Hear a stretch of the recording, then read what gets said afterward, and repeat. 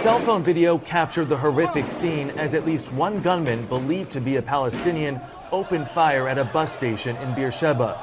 One attacker and at least one Israeli were killed and several were seriously injured in what is the latest in a series of escalating attacks that have Israelis now taking matters into their own hands.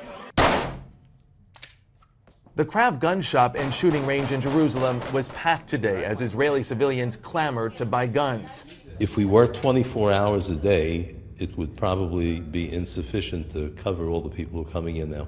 Shooting instructor Ari Dabuler said in the last week, hundreds of Israelis have applied for permits and signed up for shooting tutorials after nearly a month-long wave of Palestinian attacks. I think it's important in these cases to have a means of self-defense.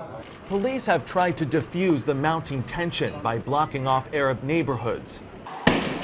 But there are fears such measures could fuel more attacks and protests that began after rumors Israeli politicians wanted to block Palestinian access to the revered Al-Aqsa Mosque.